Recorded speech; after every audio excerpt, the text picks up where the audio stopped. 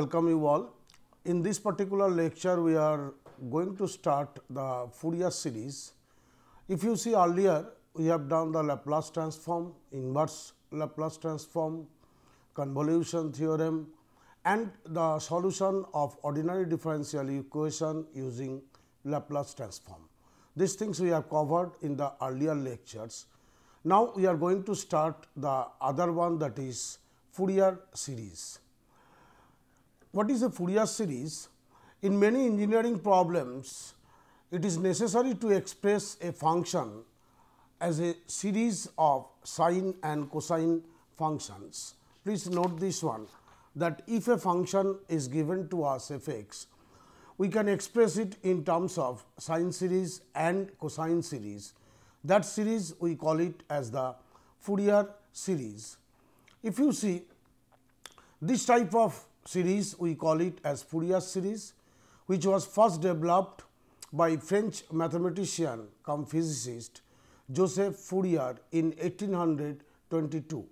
So, Fourier series was developed by the French mathematician Joseph Fourier in the year 1822.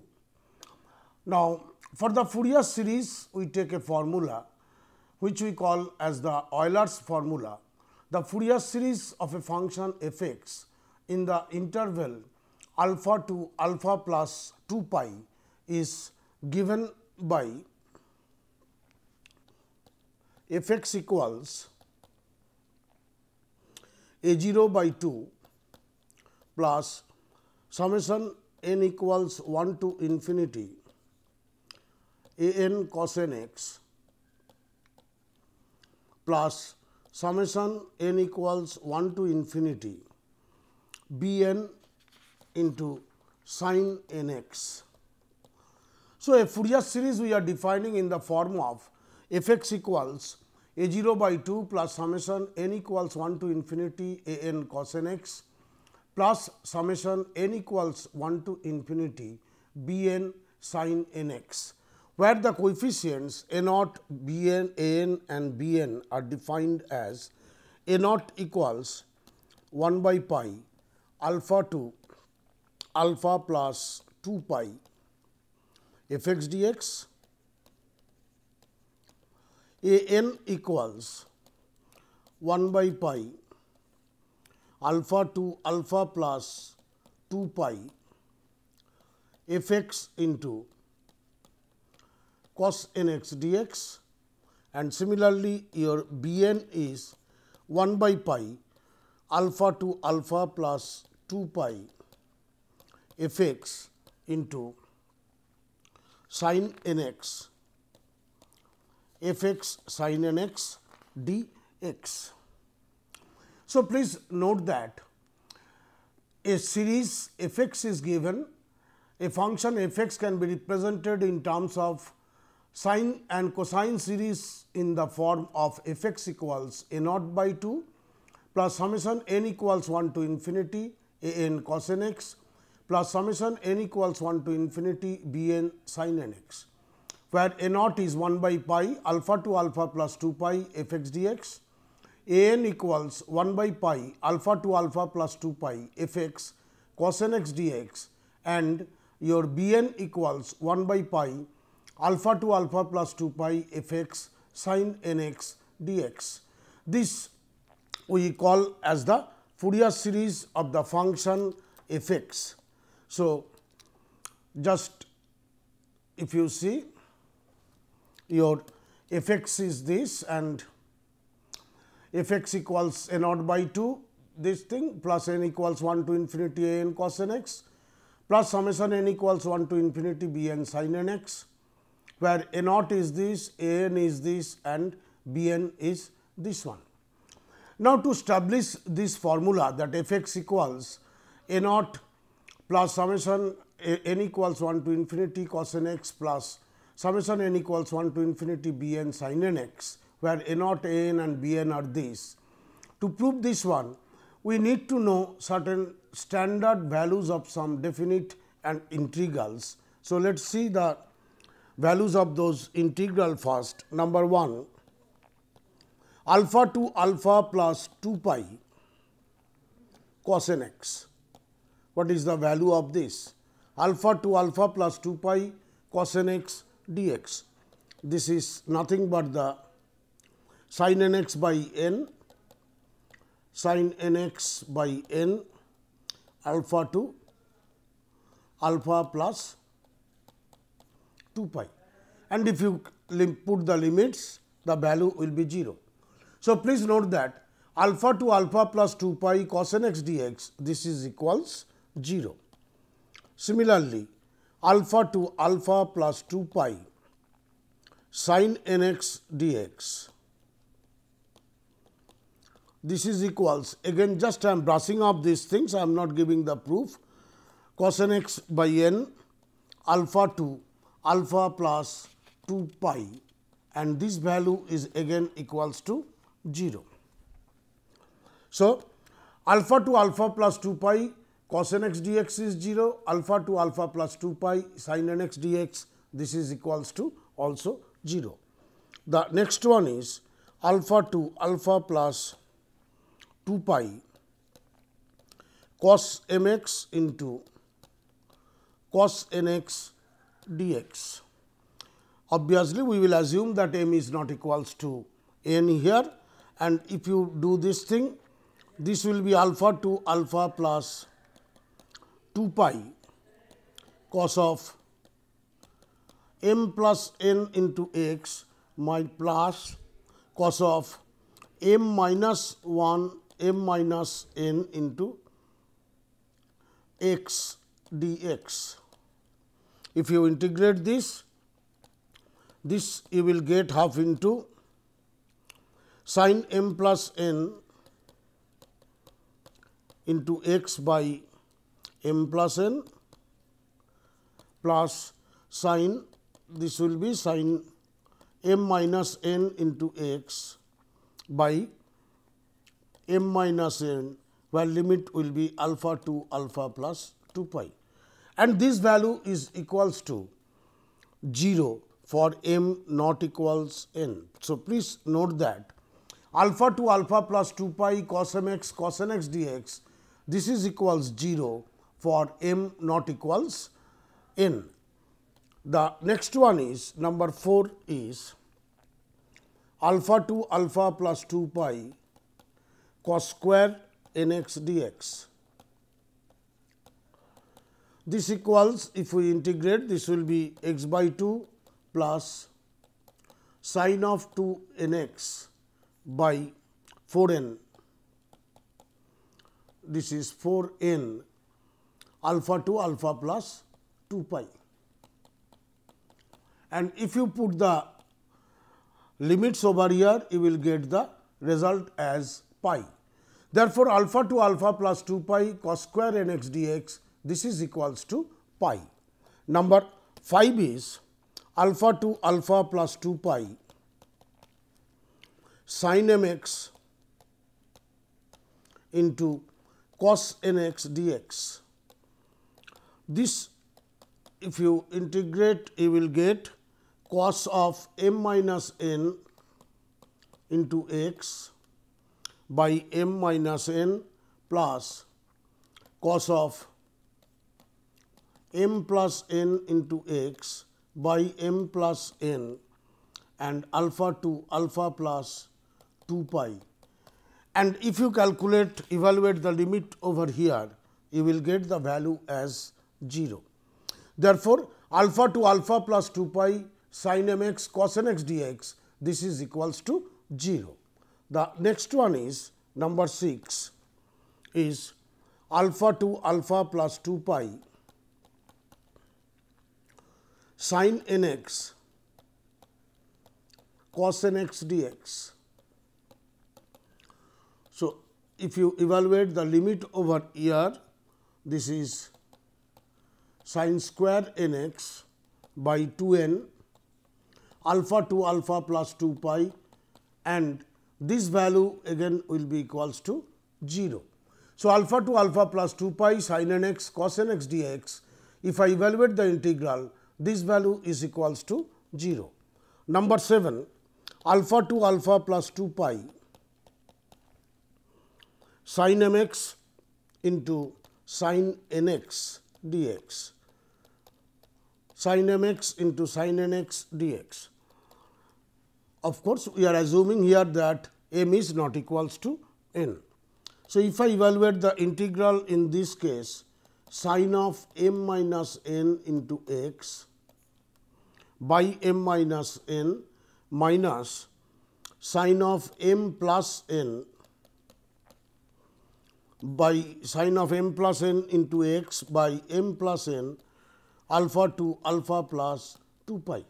And if I evaluate the limit, this is equals to 0 when your m is not equals to n. Therefore, alpha to alpha plus 2 pi sin mx sin nx dx, this is equals to 0 whenever m is not equals to n. The next one is alpha to alpha plus 2 pi sin square nx dx. The value will be again similar type x minus 2 by sin twice nx by 4 n alpha to alpha plus 2 pi, and the value is equals to pi when n not equals 0. So, please note this useful value of these definite integrals, which we will use frequently afterwards. For that reason, we just told this thing. So, you just brush up. To establish the formula, we are just as we have told, alpha to alpha plus 2 pi cos nx dx equals 0, alpha to alpha plus 2 pi sin nx dx, this is equals 0. Number 3, alpha to alpha plus 2 pi cos mx cos nx dx, this is equals 0 when m is not equals to n. Alpha to alpha plus 2 pi cos square nx dx, this equals pi. Alpha to alpha plus 2 pi sin mx cos nx dx, this value is equals to 0 whenever m is not equals n. Alpha to alpha plus 2 pi sin nx cos nx dx, this is equals 0. Number 7, alpha to alpha plus 2 pi sin mx sin nx dx equals 0 when m is not equals to n. And number 8, alpha to alpha plus 2 pi sin square nx dx equals pi when n is not equals to 0. Now, using these integral values, now let us establish the formula f x equals a 0 by 2 plus summation n equals 1 to infinity a n cos n x plus summation n equals 1 to infinity b n sin n x. So, f x we are representing in the interval alpha to alpha plus 2 pi as a Fourier series in the form f x equals, we are writing a 0 by 2 plus summation n equals 1 to infinity a n cos n x plus summation n equals 1 to infinity b n into sin n x. So, we have to find out the values of the coefficients a naught, a n and b n. This is our job. To find the value of a naught, a n, b n from this given series, first we want to find out the value of a naught. So, we will integrate the both side of this equation, say this is 1, both side of the equation from alpha to alpha plus 2 pi. So, that you can write down alpha to alpha plus 2 pi f x dx. This is equals 1 by 2 a naught will come here, alpha to alpha plus 2 pi into dx plus summation alpha to alpha plus 2 pi summation n equals 1 to infinity a n cos n x into dx. This I can put it inside this bracket plus alpha to alpha plus 2 pi summation n equals 1 to infinity summation n equals 1 to infinity b n into sin n x into dx. Now, this value is equals to half a naught into this will be x, so alpha plus 2 pi minus alpha. So, that this value will become 2 pi, value of this first integral. Value of the second integral is 0, this is equals to 0, this value is also 0. That is, you will directly get it from our formula whatever we told, definite integrals 1 and 2. So, that you are obtaining the value as 2 will be cancelled, a naught into pi. So, from here I can tell that my a naught equals 1 by pi alpha to alpha plus 2 pi f x dx. So, you got the first formula, that is a naught equals 1 by pi alpha to alpha plus 2 pi f x dx. Now, to obtain, I have to find out the value of a n. To find the value of a n, what I will do, on the equation 1, I will multiply both sides by cos n x and integrate from alpha to alpha plus 2 pi. So, therefore, to find out the value of the coefficient a n, we will first multiply the equation 1 by cos n x on the both side and then integrate from alpha to alpha plus 2 pi. So, once we are doing it, on the left hand side you will get alpha to alpha plus 2 pi f x into cos n x dx. On the right hand side you will get half a naught into alpha to alpha plus 2 pi cos n x dx plus alpha to alpha plus 2 pi summation n equals 1 to infinity a n cos n x into cos n x dx. Cos n x dx plus alpha to alpha plus 2 pi summation n equals 1 to infinity b n sin n x into cos n x dx. Using the definite integrals over here, what you will get, value of this integral will be 0, the first value will be 0 if you see the values of the integrals from there. Here it is cos n x into cos n x dx is there. Whenever m not equals n, then this value will be 0. So, that only one term you will get, that is a n into pi you will get, and the value of this integral again, this is also 0. So, that ultimately you are getting the value as a n into pi.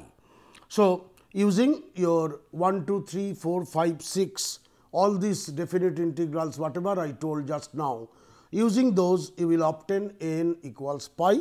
So, that you can write down a n equals 1 by pi alpha to alpha plus 2 pi f x into cos n x dx. So, we got the value of a n as 1 by pi alpha to alpha plus 2 pi f x cos n x dx. In the same way, whenever I want to find out the value of the coefficient b n, I will multiply the equation 1, that is f x equals a naught by 2 plus summation a n cos n x plus summation b n sin n x by sin n x on both sides of the given equation and integrate from alpha to alpha plus 2 pi on the both side. So, by multiplying by sin n x on the both side and integrating, you will obtain alpha to alpha plus 2 pi f x into sin n x dx. This is equals half into a naught into alpha to alpha plus 2 pi sin n x dx plus alpha to alpha plus 2 pi summation n equals 1 to infinity a n cos n x 1 to infinity a n cos n x into sin n x dx. sin n x dx plus alpha to alpha plus 2 pi summation n equals 1 to infinity bn sin n x into sin n x dx. If you evaluate the integral, again you will see that this term vanishes, this will vanish, here also except for n equals n, all other terms will vanish. So, that you will get 0 plus bn into pi. So, that you are ultimately obtaining bn into pi, and from here you can write down bn equals 1 by pi alpha to alpha plus 2 pi f x into sin n x dx. So, by this way we establish the formula for the Fourier series, that alpha to alpha plus 2 pi if f x equals a 0 by 2 plus summation n equals 1 to infinity a n cos n x plus summation n equals 1 to infinity b n sin n x, then a naught, a n and b n can be these coefficients can be evaluated by this integral. The next one you see some special cases of this. If we take alpha equals 0, say, initially whatever we assume, that is alpha to alpha plus 2 pi. So, that whenever alpha is equals to 0, so your x varies from 0 to 2 pi. Since alpha is equals to 0, your original was alpha to alpha plus 2 pi. So, now x varies from 0 to pi. So, you can write down in this case your a naught will be 1 by pi, this is will be 0 to 2 pi. Please note this one, earlier it was alpha to alpha plus 2 pi, now it will be from 0 to 2 pi f x dx. A n will be equals to 1 by pi 0 to 2 pi f x into cos n x dx, and your b n will be equals to 1 by pi 0 to 2 pi f x into sin n x dx. So, that whenever I am getting a special case alpha equals 0, then the x varies in the range from 0 to 2 pi, and a naught, a n and b n, the integrand will remain same, but the limit will be from 0 to 2 pi. Case 2, if you take your second case, case 2, if alpha equals, we consider minus pi. In that case, your x will vary from minus pi to pi, because originally we have made it alpha to alpha plus 2 pi. So, in this case, your a naught you can write down 1 by pi minus pi to pi f x dx, a n equals 1 by pi minus pi to pi f x cos n x dx, and your b n will become 1 by pi minus pi to pi f x into sin n x dx. So, effectively we have done the generalized case, and in the generalized case we are using this thing, that in one case we have done in the alpha to alpha plus 2 pi, then I can assume that alpha equals 0, then the range of x will be from 0 to 2 pi. I can assume alpha equals minus pi, in that case my range will be minus pi to pi. In these all cases, only change will be the limit of the integration changes. In one case it is alpha to alpha plus 2 pi, in the second case it is from 0 to 2 pi, and in the third case it is minus pi to pi. So, let us see this thing. So, these were the, so for the proof, as I was telling you, f x is represented in the interval alpha to alpha plus 2 pi by the Fourier series as f x equals a naught by 2 plus summation n equals 1 to infinity a n cos n x plus summation n equals 1 to infinity b n sin n x. To find the coefficients, A naught, A n and B n, we assume that the series 1 can be integrated, this I forgot to tell, can be integrated term by term from x equals alpha to alpha plus 2 pi. This assumption we have to make that the term by term integration is possible. Just after this proof, maybe in the next lecture we will see that what is the proof of the condition for which Fourier series exists. Next, to find A naught, we have to integrate both sides of 1 from x equals alpha to alpha plus 2 pi. So that we will obtain alpha to alpha plus 2 pi f x dx equals half A naught into alpha to alpha plus 2 pi dx plus next integral where summation is on a n cos n x dx plus summation of b n sin n x. If you see, the value of the first term is only alpha. If I put the limit alpha plus 2 pi minus alpha, and from the definite integral values which we did just now, the first value will be 0, the value of the second integral will be 0, value of the third integral will be 0. So that you will obtain the value as A naught into pi. So, I can write down A naught equals 1 by pi alpha to alpha plus 2 pi f x dx. Similarly, to obtain the value of A n, I will multiply both sides of equation 1 by cos n x and integrate from alpha to alpha plus 2 pi. Then you will obtain this integral. Here again, if you see, the first integral and the third integral both will be 0. Only for the second integral we will get a term for A n, that is A n into pi, and the first integral and the third integral will be 0. For all other terms of A n also will be 0. So, once I am getting A n into pi, I will obtain this value A n equals 1 by pi alpha to alpha plus 2 pi f x cos n x dx. For the third case, to find the B n, we will multiply both sides of the given equation 1 by sin n x and then integrate from alpha to alpha plus 2 pi. On the same fashion, here the first integral and second integral of the right hand side will be 0, and for the third integral only we will get one term, other terms will vanish. So, I will obtain B n into pi. So, that I can tell B n equals 1 by pi alpha to alpha plus 2 pi f x sin n x dx. So, this establishes the formula f x equals A naught by 2 plus summation n equals 1 to infinity A n cos n x plus summation n equals 1 to infinity B n sin n x, where A naught, A n and B n are being given. As a special case, if I make alpha equals 0, then the range will be of x will be from 0 to 2 pi. A naught, A n and B n, the integrands inside the integral will remain same, only the limit will change to 0 to 2 pi. Similarly, if I make alpha equals minus pi, then A naught, A n and B n will be this thing, only thing the limit of the integral will be from minus pi to pi.